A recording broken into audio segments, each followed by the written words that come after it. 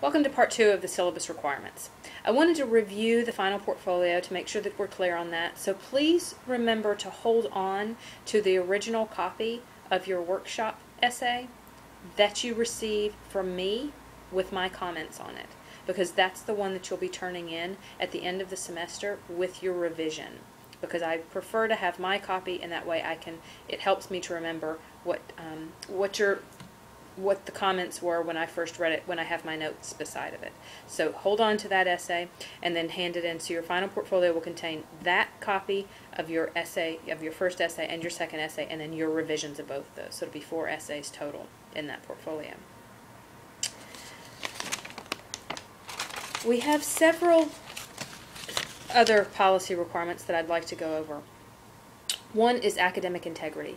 When we start this class and when you accept this syllabus, you're accepting a contract, and under that contract I am obligated to give you the best education that I'm capable of giving you, and you are obligated to give me work that you say is yours so that I can measure that work by your progress throughout the term and according to a certain standard of honesty.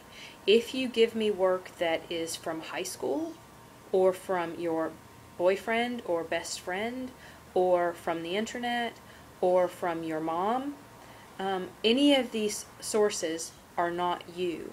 And so if you pass any work that is not yours off as your own, then that is plagiarism. I want to be clear about this definition of plagiarism. If you take from the internet as little as 3-4 words in a row, exact phrasing, the internet or a book from the library or a friend's old paper, one of your own papers, if you take a string of words that small, directly cite it, directly word for word without citing it, then that is plagiarism.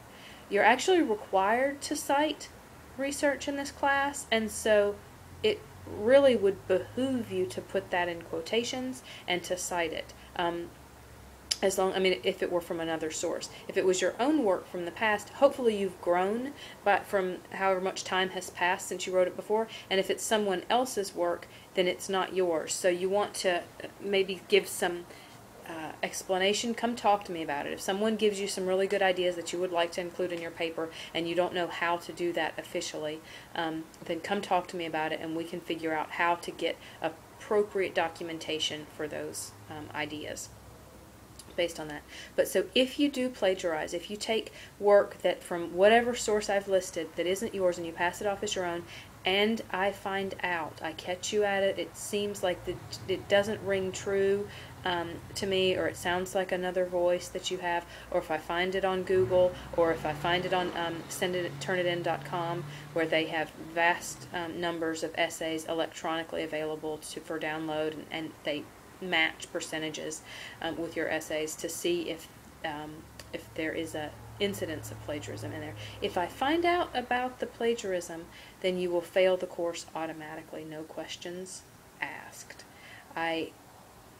We will have a conversation about it. I don't mean that. We will have a conversation about it, but you will fail the course because I can't trust the work that you hand in after that to be yours. And so I ask you to please take this responsibility very seriously of learning the information that I'm going to try to teach you in this course and that is available to you, because that's what you're here for, I hope. And so if we need to have a conversation about that in more detail, if you have any questions about it, let me know. But otherwise, assume that you cite information that is not yours. And if you have any questions about how to cite it, we can go over that. But if you make a good faith effort to show that you recognize that that's not your work, then you're not going to fail the class. You might get deducted on grade as the semester goes on if you haven't learned how to cite according to MLA. But you certainly won't fail it if you try to cite it in some way. Make it obvious that you know it's not your work. Of high importance in this class is attendance and participation. And so if you do miss class, I understand that sometimes situations are unavoidable and you have to miss class. I do allow you to make up as much as 3 responses, 3 missed classes with responses to the reading. These responses are 2 pages, double-spaced and typed, and those can be in lieu of your quiz grade. They don't make up for your participation grade, wholly just because you have an absence in that place, but they can certainly repair the quiz grade. And so that you will want to do that to improve your grade if you do have an absence, if you do have to miss. If you miss more than, I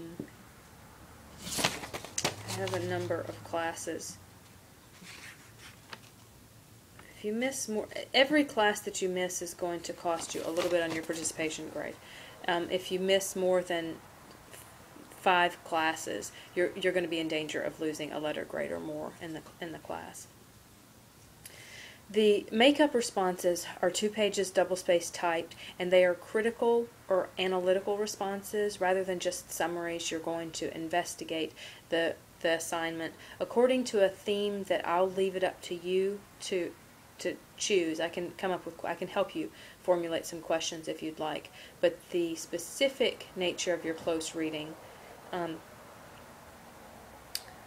I'd like you to figure out how to articulate your response to the reading, and so I don't want to specify that you have to respond to it in a certain way.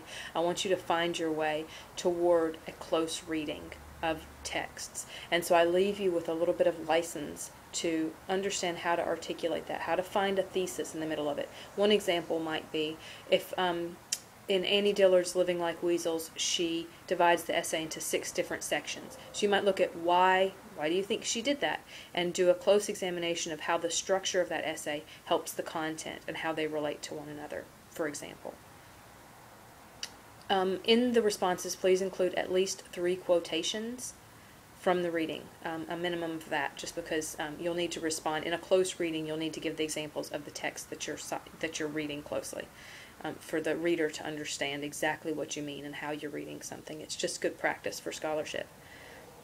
Late assignments cost 1 letter grade beginning 10 minutes afterwards. So if you turn in an essay, say the essay is due at 10 o'clock in class on Wednesday, and you come in at the very end of class and you give me the essay, and even though it's only that hour that we have been sitting in class, it already counts as 1 full day that's late.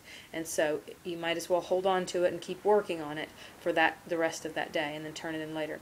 You can stop the clock by emailing the essay to me, and so you want to do that and stop the time from counting anymore, but I do need a paper copy of all of the assignments that you turn in.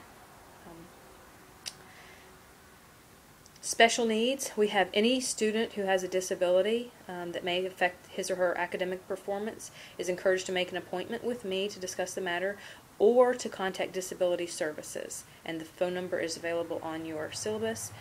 We also have the academic affairs, and they have academic support is available online. If you have any special needs for the classroom, for instruction, please go through the Center for Academic Affairs in order to best handle your needs.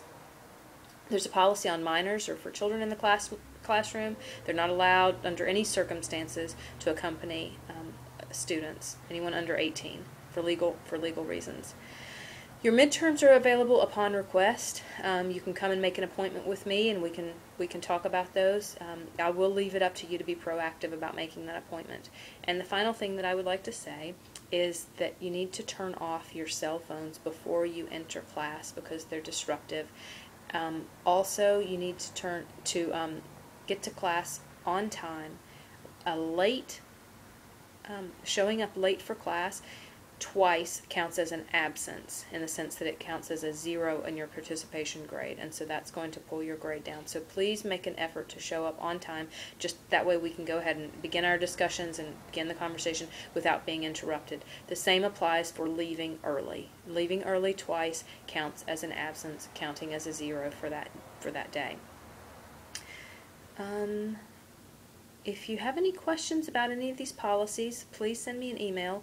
Otherwise, please look at the course schedule and see that on Wednesday we're going to listen to a Words Radio Lab episode. So that'll get you practiced at the technology. I'll help you with that, and so that we can figure out how the Radio Lab essays work. And we'll just we're going to play a game so that I can learn your names and you can learn each other's names. And then we've got a reading from the In Short book, On Friday, David Huddle's museum piece is in here, and so that will be due. The readings are due on the day that they are assigned, and so you'll have a quiz on Friday on David Huddle's museum piece, and that will be your first quiz of the year. And so if anything doesn't make sense, please let me know. And if you want to know more about any of the information contained on the syllabus, then please send me an email. Otherwise, I'll meet you all in person on Wednesday, and I really look forward to it. We're going to have a great semester. Thanks. Bye.